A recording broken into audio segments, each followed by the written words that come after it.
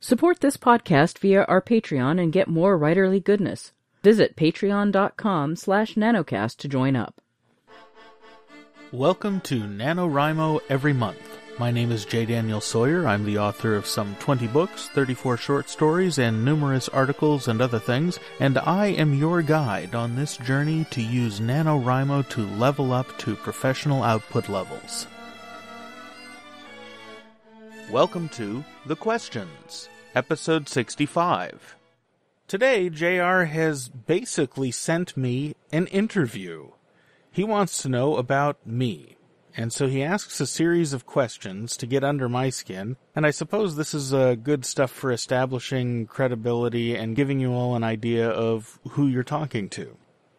So I'm gonna go ahead and dive in here and hope this doesn't go too long and bore the hell out of you. Interview question 1. I would love to hear how you transitioned from amateur writer into professional author. The first stories I remember writing were comic book extensions of Lord of the Rings and Star Wars, prequels and sequels, rounding out the universes that I loved most as a 5-year-old kid, and that I wanted to hear more stories in, and more stories simply weren't in the offering. So I had magic markers and access to poster board, and so I did up comic books and bound them with string and lost them in a move at some point, which is unfortunate because it would be kind of fun to go back and look. After that, I wrote, or attempted to write, a Star Wars novel about Han Solo doing some kind of swashbuckling thing. I don't remember much about it besides that. I think I only got about 5,000-6,000 words into it, but for a 7-year-old, that's a hell of a lot of writing.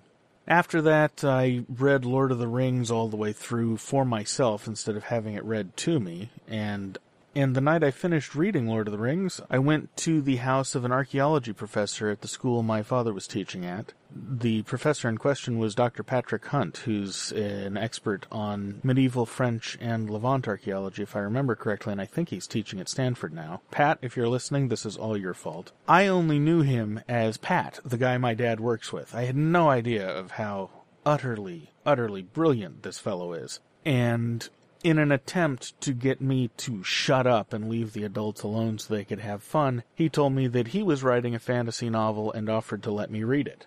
Well, I read the first 3 chapters, which is about what he had written, and I still remember it vividly. I don't know if he ever finished the book. And I got to the end of the reading, and the adults were all still talking about things they wouldn't let me eavesdrop on. So I grabbed a pen and paper, and I started sketching out my own fantasy world. And I worked on that book for the next 5 years. It came in eventually at about 40,000 words, and I wrapped it up when I was 12 or 13 years old. And then tried rewriting it until I was about 18, when I finally abandoned it. At that point, I was recognizing that it was pretty much a derivative of Lord of the Rings and every other high fantasy I had ever read, with a bunch of the video game Gauntlet thrown in around the edges. At that point, I was in college and I started trying to write short stories, and I was basically always trying to write something in my spare time. My dedication to my craft waxed and waned as I did other things. And then when I was in my early 20s, I had a job where I was managing a courier company on the weekends, which basically involved a single uninterrupted 40-hour shift after 2 days. So I had a lot of time on my hands when I wasn't sorting boxes and dealing with drivers. And there's only so many movies you can watch. So I started writing a series of short stories that turned into a series of novels that fell apart halfway through the second novel because I was biting off a lot more than I could chew. But of course, that didn't stop me from sending the first book to every publisher in the universe and accruing an impressive list of rejection notices. Meanwhile, I was writing a lot of short stories, only one of which survives from that time. It's called The Coffee Service. It was about the 4th or 5th short story I ever wrote, and I think it's the only one that still holds up, which is why it's out on the market and also appears in my podcast, Sculpting God. Around that time, I was also writing a lot of nonfiction. I was writing articles, essays, was in talks to write a theology book for a publisher, alongside all of that, I got into independent film. And so I wrote a number of scripts, a few of which I produced, a few of which I shopped around, and nothing really caught on. Wrote a few radio dramas, produced a couple of them, as a way to try out the technology on my home PC, basically. And somewhere along the line, towards the end of my ill-fated jaunt in the film industry, I had met a brilliant hacker online. I ran an online filmmaking community called Blender Wars, and I met a number of brilliant hackers, and I was an active member of several other internet forums. And this one kid sort of attached himself to me, and we debated philosophy all the time. And at some point, for some reason, he said, you wrote a book once, didn't you? I think I remember you saying that. And I said, yeah, I did. It wasn't very good. And he said, I don't care. I want to read it. And so I pulled out the book in the science fiction series where things had fallen apart in the second book, and I sent him the first one, and I said, it's really a piece of crap. It reads like a first novel. He read it, 17-year-old kid at the time, I think, and he sends me back an email saying, you're right, this is crap.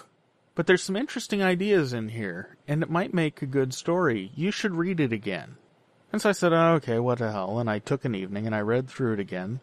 And I fell in love with the story I had been trying to tell, but hadn't told very well. So I said, okay, sure, I'll give it another go. And by this time I had a further 15 short stories under my belt. Several of them have since sold to publications and been reprinted. Some of them I've released on my own, and a few of them live in a drawer where no one will ever see them. But I had acquired over the years of practice a sort of understanding of story, so I sat down and I wrote the book the way it should have been written, and that book was my first podcast novel, Predestination and Other Games of Chance. Meeting Scott Sigler happened about the same time, and it was a major milestone on the road for me, because I was interviewing him for a nonfiction podcast I did, and in the course of the conversation it came out that I also wrote fiction. And so as soon as the microphones were off, we broke out the scotch and did a flight because we were waiting for his BART train to come in. And he started preaching the podcasting gospel to me, quoting Cory Doctorow's line about how the greatest enemy of any author is obscurity. It's not piracy. He said, you've got to start podcasting. If you're confident with your work, start podcasting. It won't hurt your chances of selling to New York if you've got a good story, but it will start building your audience, and your audience is your lifeblood. And I thought, what the hell? I got nothing else to lose. At the time I had the time, because I was running a audio-video services company, and so the work was sporadic. And I was, at that point in time, also writing regularly for Linux Journal, which is something I fell into because I was looking for a way to make money off of all the software I was having to learn to run my business. So I started writing reviews of production software for Linux Journal, and the articles sold, and they sold regularly, and they loved me, which was great, because I made a very decent side stream income off of that for 2-3 years. And once I started podcasting, I started meeting and socializing with other writers all the time. And I began to see my dream, which I had had since I was a little kid. The day that I finished Lord of the Rings when I was 8 years old, reading it for myself, I had decided that that's what I wanted to do. I wanted to tell stories like that and have people read them. Up till that point, I'd only been doing it for fun. But at that point, I was like, somehow, I want to be a professional writer. And I had spent years haunting the library, reading everything I could on writing, Writer's Digest books, that sort of thing, which didn't really help. And I'd gone to get a literature degree, which completely threw me off fiction for a while, which is why I don't recommend literature degrees. I've got an article about that on my site.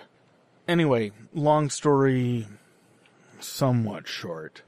As I started to socialize with writers and began to see it as a viable, if difficult, career path, I got very serious about it and started writing regularly, as every day as I could. I was trying to write 500 words a day.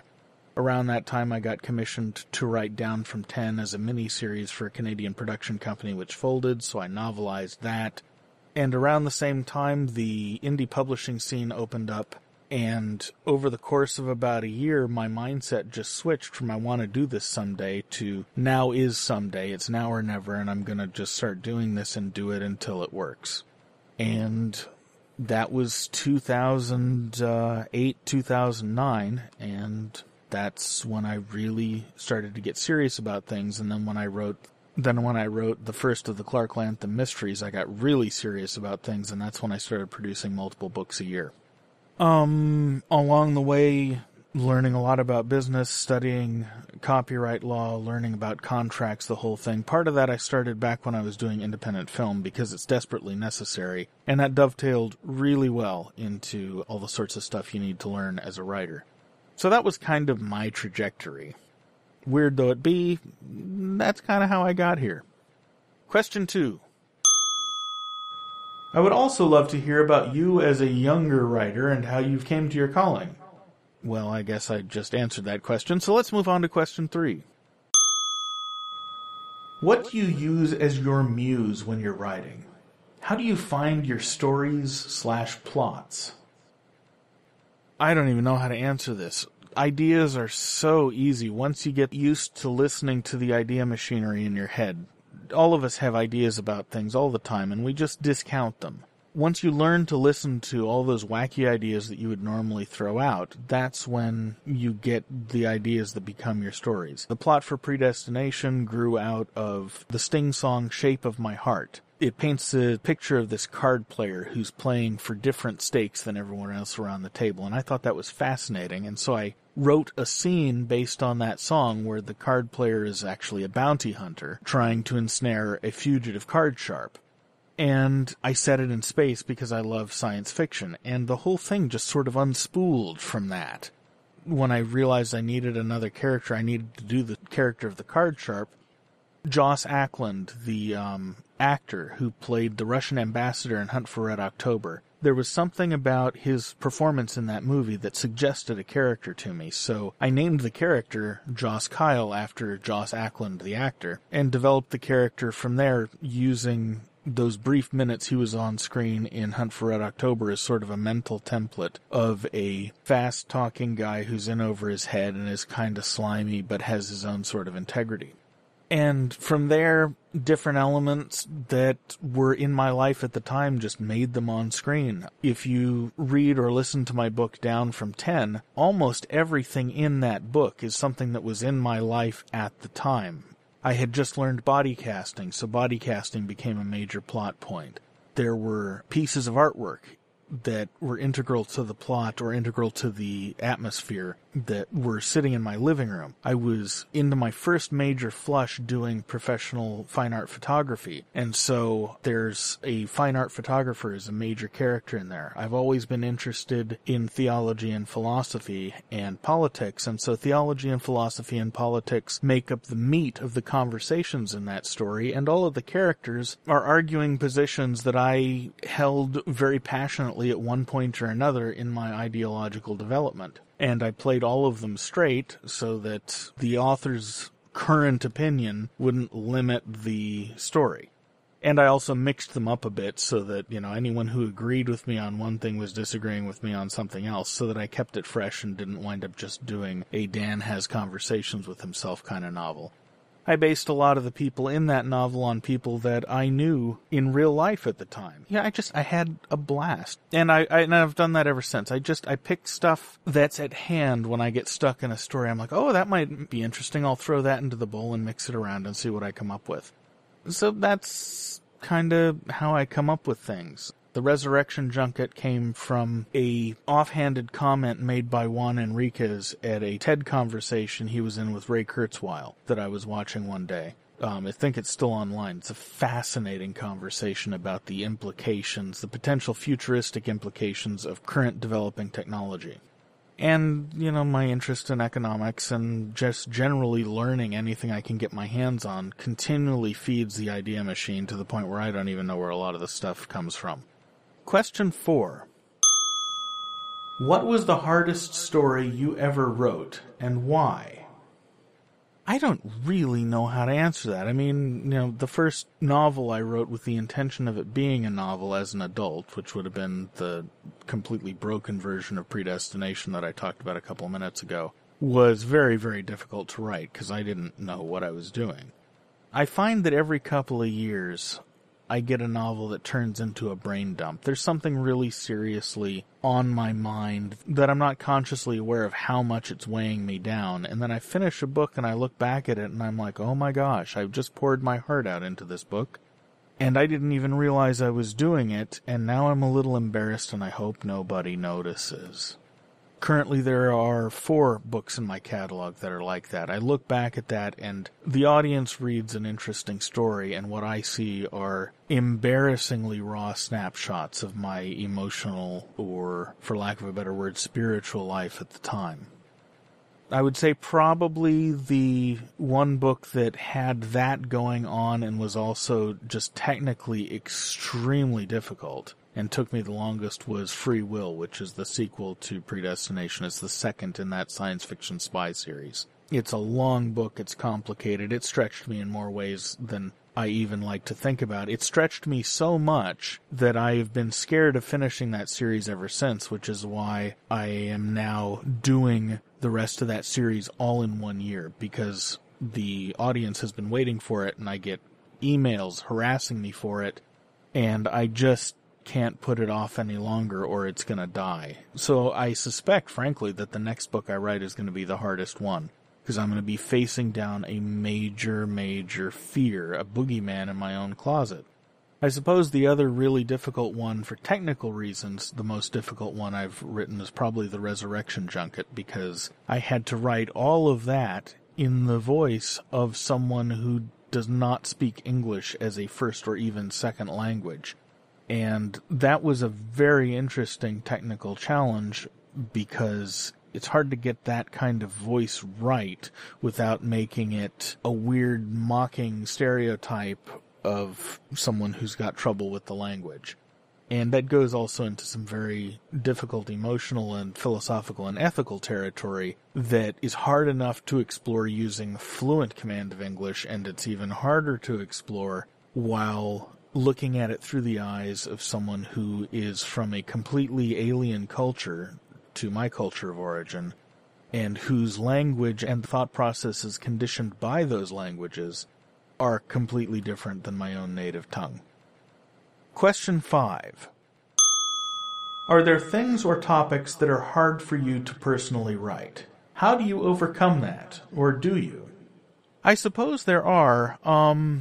At the moment, I don't know what they are, but I seem always to run into them. I usually get halfway through a story and go, oh shit, I've done it again. How do I keep getting myself into these? And I think the real reason that I get myself into those things is because I'm really easily bored, and so if I don't wind up freaking out in the middle of a book because I've got no idea what I've bitten off, or how I'm going to cope intellectually or emotionally or as a craftsperson with the box I've put myself into in this book, then I get sort of bored and I wander away and I abandon the project for a while. I've got about 6 novels on my hard drive that are half finished, which, granted, is progress because it's down from 12 a couple of years ago. But there's some ideas I take a run at, and there's not enough in them to really stretch me or challenge me, and I get bored and I let them go. And then I come back to them when I find something else that throwing it into the mix will set it on fire for me. Question 6. Is there some topic or activity that you're passionate about that you sneak into every story? I'm thinking of Clive Cussler, who writes himself into a bit role in every one of his books. What has becoming an author taught you about humanity and the world around you that you feel is worth sharing to us plebs? Oh, well, I suppose if I had to pick one thing that seems to show up through my books, it's the nature of responsibility. The notion of responsibility and, I suppose, the notion of responsibility and of adulthood, both of these things are fascinating to me. Because not only do they inflect wildly across cultures, but they have so many troubling implications, and yet they're things that are very dear to my heart. I'm immensely passionate about the Enlightenment Project, and the ability of self-criticism to lift humanity even a little bit out of squalor and delusion. It's worked tremendously well over the last 400 years. better in some places than in others, and it has its own problems. But at the core of the Enlightenment Project is the notion of self-criticism and the idea that by facing our errors, we can improve. That's a very demanding thing to be interested in, so it tends to show up all the time, whether I'm really thinking about it or not. And part of the way that shows up in my fiction is my characters tend to get caught between the reality in which they find themselves and the reality they want to think exists. That core conflict between a person's limited perspective and the way the world exists in its own selfness, whether you want it to or not, is, I think, probably the most fascinating thing to me about humanity. Humanity's so amazingly capable of self-delusion, and that is such a gift because it allows us to have fantasies and to imagine a better world and to imagine amazing horizons. And it's our greatest curse because it allows us to pretend that the problems that we wade through every day simply don't exist. I'm very interested in the world as it is rather than as I would like it to be, and so I find myself continually caught in that tension, and I think that comes through in almost all of my stories, whether I want it to or not. So, I suppose that's the whole interview. That's 6 questions, and it didn't come in running too long, so I'll get out of your hair before I completely eat up your entire morning commute. Thanks for the questions. Hope you guys enjoyed it, and tomorrow I'll be back with more craft and business and head games related questions for you. I'll see you tomorrow. NaNoWriMo Every Month is written and presented by J. Daniel Sawyer and produced by Artistic Whispers Productions. Visit our website at nanowrimoeverymonth.com and leave a tip in the tip jar or join the Patreon to support this podcast. NaNoWriMo Every Month is copyright 2016 by J. Daniel Sawyer and Artistic Whispers Productions and is released under a Creative Commons Non-Commercial Attribution No Derivatives license.